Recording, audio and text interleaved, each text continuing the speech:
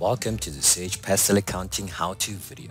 In this video, we will be demonstrating how to turn off the UAC. The UAC is a security feature in the Windows Vista 7, 8 and 10, which helps prevent unauthorized changes to your computer.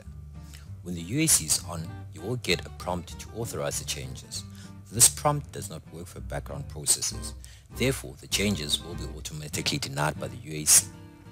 In order for Sage Pastel and Pervasive to register correctly and apply the database licenses, you will need to ensure that the Windows user account control and the UAC has been turned off.